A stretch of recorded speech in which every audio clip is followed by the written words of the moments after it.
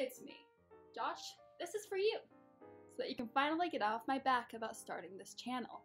Today we're going through some of my childhood creations. We're going to judge them by artistic merit, creativity, other scales that I'm going to make up along the way.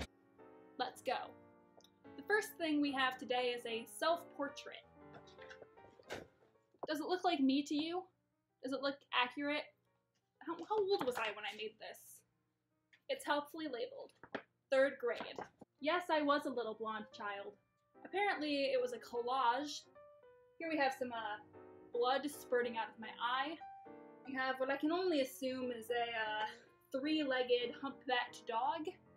And some other shapes that I couldn't identify if you asked. I'm going to give this a 2 for accuracy. I was never that blonde, and I was never and will never be that tan. I also found an entire notebook of family news articles I wrote. Like I thought I was a journalist or something. It's mostly just a lot of detailing my soccer games and boring, I don't know what. I was 8. On Wednesday night, Mom and Dad came back home from Jamaica.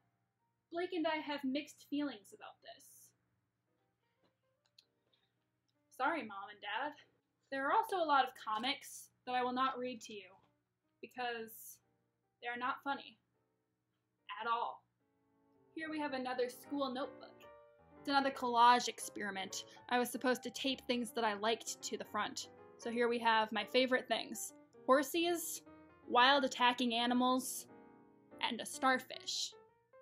It's mostly just full of stories from the point of view of my cat that my teacher had to read for every writing assignment. I'm sorry. 6 out of 10. Collaging could still use work. Here we have some of my 3rd grade goals. I had a lot of good goals. Improve my horse drawings, get better at listening, better at math, and don't fight with Blake as much. Blake is my brother. You can see I crossed that last one out. I knew that I couldn't follow it. Oh, here's a picture of me on my first day of 3rd grade. Don't I look thrilled to be back? Here we have one of my art assignments. I'm gonna give this one an A+, because it's important for every artist to learn at a young age that it's best to include fan art as homework, if you can. I loved The Lion King. Here's a drawing that I did as a gift for one of my parents. From what I can tell, it's 2 people having separate light shows on the same sailboat. They're very happy. This school assignment was called What Makes Me Angry. Here we have the artist's depiction of what makes me angry. It mostly involved my brother making me mad and me being forced to wrestle him to the ground and my mom getting angry at me.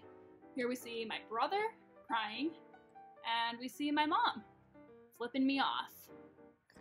10 out of 10 for accuracy.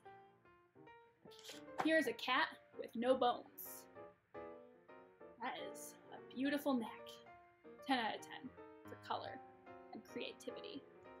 Here is another self-portrait and another collage. By this point in life, I was getting very sick of the collage, and you can tell by this half-hearted effort. 4 out of 10. I never did master the art of the collage.